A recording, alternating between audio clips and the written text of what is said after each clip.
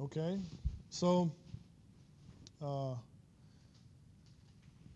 that heat equation, that simple equation at the bottom, is one of the few partial differential equations for certain boundary conditions. It's one of the few partial differential equations that we can actually solve analytically. And there's the solution in 1D for a problem like this. So a core flood problem where we're going to hold the pressure fixed on one end and hold it at 0 on the other end and let the pressure diffuse. Okay? This is how the pressure will diffuse with time. Right? So you can see there is a time dependence and a spatial dependence. So this is how the pressure will, with this equation, you can compute the pressure at any location in the rod or in the core, right, at any given time. Okay? And as you let this go to infinity, then your solution becomes more accurate as this goes to infinity, right? And if you evaluate this at a long enough time, then you can see what will happen. So as an exercise, let me see, I don't want to give it away, so I'm going to turn that off for a second.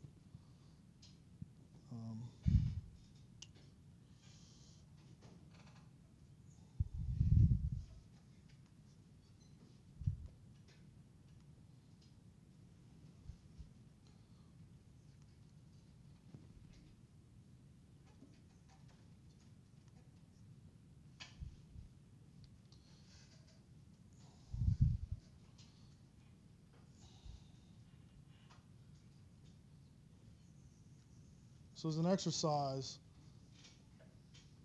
for that problem, if I have that, this is x, okay?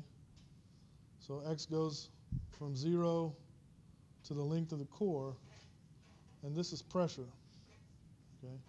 This is pressure. And so initially at 0, at the 0 end, I'm going to hold the pressure at some value. I think in that problem it was 1,000, but it doesn't really matter the value, right? So I'm going to hold the pressure at 1,000, okay?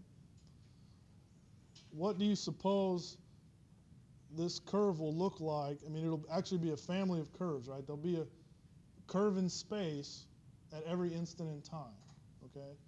So let's imagine like at 1 microsecond. If this is 1,000 psi, what will this curve look like at 1 microsecond? Right? So I saw you draw it in the air, so maybe something like that. All right, so what about maybe at 1 second?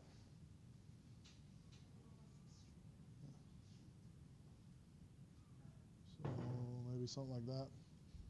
And then at 10 seconds? All right. What about at 100 years?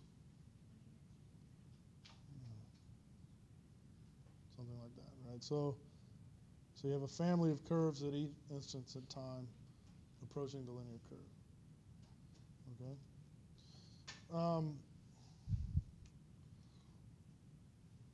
It's a little bit hard to, let's see, how would you? It's a little bit hard to think of if I injected fluid at one side at a constant pressure. Okay, that's a little bit weird. You don't really do that, but if I adjusted the just right or had it or held this at a constant pressure, and I held the other side at a constant not pressure but rather flow rate. So like if I sort of could imagine I had a nozzle on the end that I could adjust such that I held it at a that's not a good example either. All right, it's the heat equation. Let's think of it like it's temperature. All right. So on this side, I have a fire, okay, and on this side I have insulation. So if this side is insulated, that means no heat's going to flow out. Right? It's the same equation, but that means it's a little easier to think of. So now on this side, no heat's going to flow out. Then what would my what would the curve look like at that point? So if this is, if I fix the temperature over here, T equals 100 degrees, but on the other end I had no heat flux. Yeah.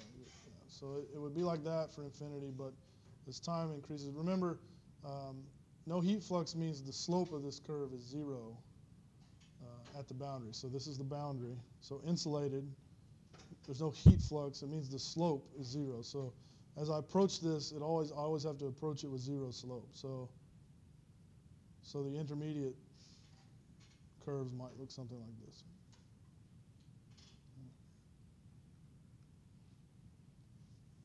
Okay. So I would sort of warn you to, especially come test time, to understand this conceptually.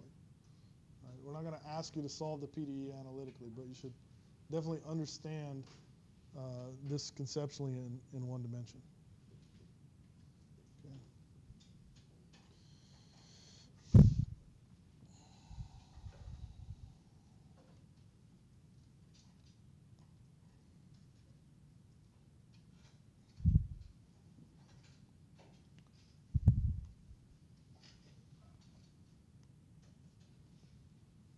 All right, so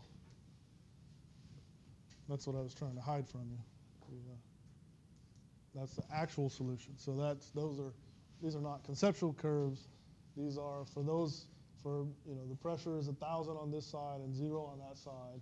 These are families of curves for increasing time.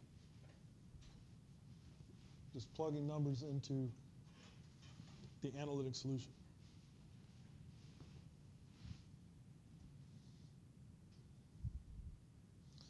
Okay, so